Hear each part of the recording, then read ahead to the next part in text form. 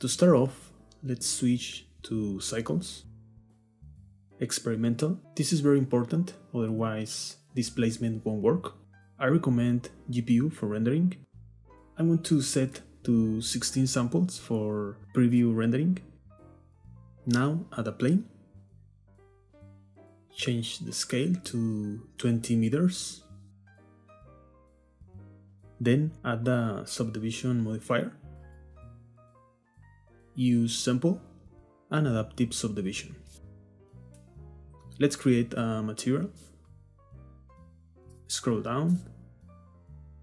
Under Settings tab, change from bump only to displacement and bump. Now I'm going to open a new window here and switch to shader editor.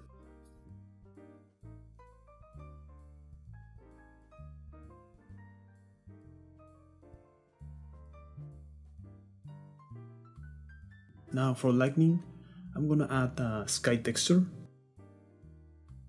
Lower the strength to 0.4.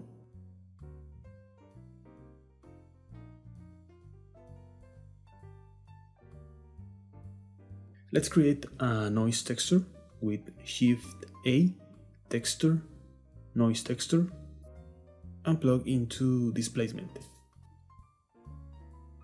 Then create a displacement node.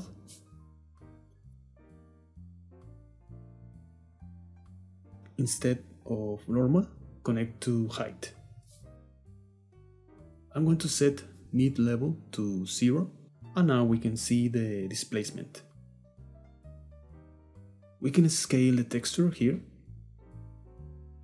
Also increase detail to 16. To change the resolution in render preview, go to render properties. Under subdivision, we need to lower this value.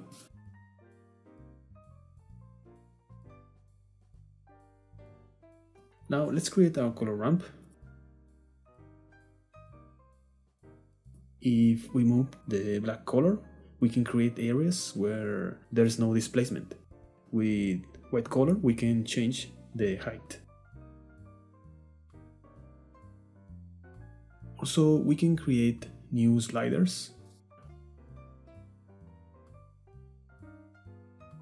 I'm going to duplicate the noise texture and create a mix RGB. Plug into second slot.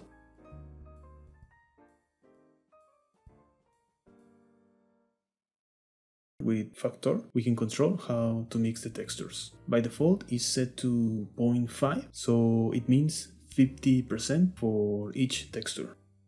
Right now, we don't see any change, and that's because we haven't changed the scale.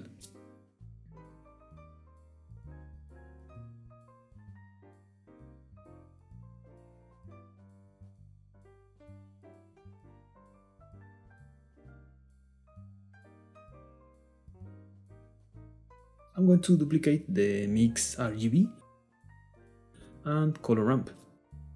Then connect noise texture to color ramp and color ramp to mix RGB.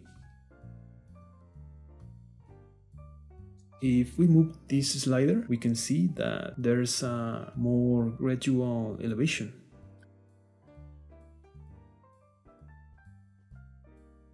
I recommend playing around with settings until we are happy with the result. Also, you can try using a different texture to see the result. I hope you enjoyed this video and learned something. So thanks for watching.